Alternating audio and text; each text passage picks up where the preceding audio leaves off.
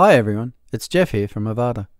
In this video, I will show you how to build your main WooCommerce shop page. Make sure you subscribe to our YouTube channel to keep up with all the latest videos like this one. And if you don't want to miss one, click the bell icon to get notifications of all new videos on our channel. Okay, let's begin. When you first install WooCommerce, it creates a number of pages such as the shop, cart, checkout, and my account pages, and assigns them as WooCommerce pages. Apart from the shop page, these pages are populated with shortcodes so they display the right content. The shop page is a little different in that it loads a shop loop to display the products. This approach gives you basic functionality with WooCommerce, but only limited control with design. With the Avada Global Options, there are two WooCommerce tabs which you can use to customize the design and functionality of the WooCommerce pages to some extent. There are many options, but the changes available using this method are still limited. But with Avada's WooCommerce integration, we have broken the shackles of WooCommerce implementation. With Avada, you can design and create your own customized WooCommerce customer flow, from the shop page through to the individual products and archives, the cart and checkout page, and even a thank you page, all using the power and flexibility of the Avada Builder, Avada layouts, postcards, and our range of both Woo design and layout elements. In this video, we're going to focus on the shop page and the various ways in which they can be built. To start, let's look at the shop pages created by the Avada Setup Wizard when you choose a shop in the install options for a new site. This has dummy content, but the structure is what we're looking at. This is the assigned shop page for this site, but here the shop loop is not enabled.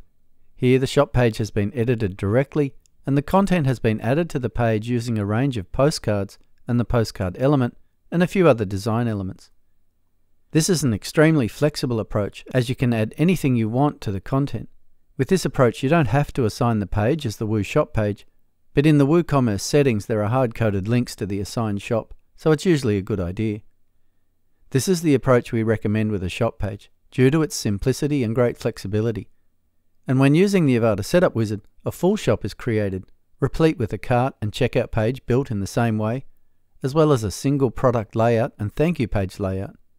So if you have the opportunity to use that, it's a great head start to your shop design. There are also Avada Studio items you can import for your shop design as well. If you are starting from a standard WooCommerce installation, which you can see here, it's just a matter of disabling the shop loop. If I edit the assigned shop page here, you can see there is no content at all. But if we just head to the Avada Page Options and the Content tab, we can disable the shop loop here and then build our page from scratch using postcards and any other design elements we wish. Now, as I mentioned before, the Setup Wizard creates a layout for the individual products, and that is standard practice as that is a template for multiple products. You don't need a template, however, for a single shop page, so you can edit it directly. But there is one situation where you do actually need to use a layout for your shop page. A great example of this is the vegan store shop page. Here we can see a hero section at the top with some categories listed below, and below that are the products with a range of filters in the left-hand column. It's these filters that require the layout approach. If we look at Avada layouts on this site, we can see there is a shop main layout, and that the content section of the page is also coming from the layout, and the conditions are set for the layout to be active with product archive types. Let's go back to the shop so I can explain. To filter the products in the store, the WooCommerce filters, which are of course the basis for our filter elements, rely on and use the URL for providing that functionality. And that is why one has to set the product's archive types in the conditions and use the postcard archives element in order to make filtering work. Because that element doesn't construct its own query based on user selection, but instead picks up the query that WordPress itself does based on the page URL.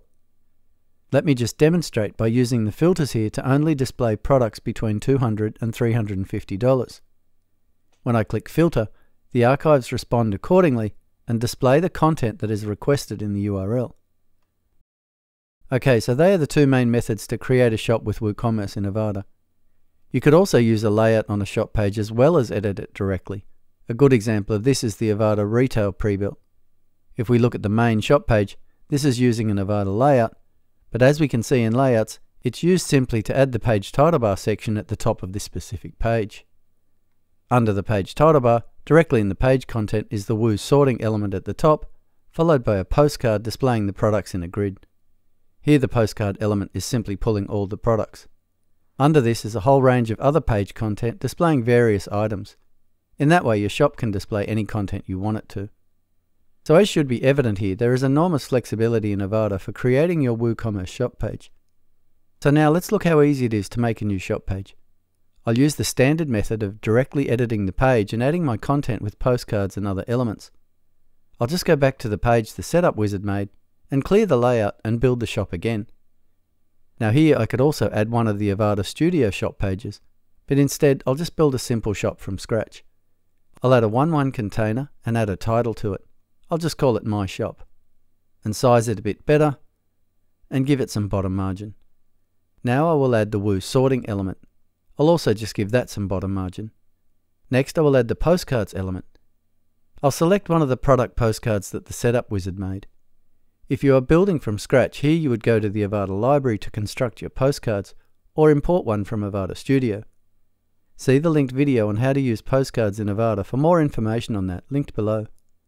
But here I will select products as my post type, and pull the post by product category, and I might set show filters to yes.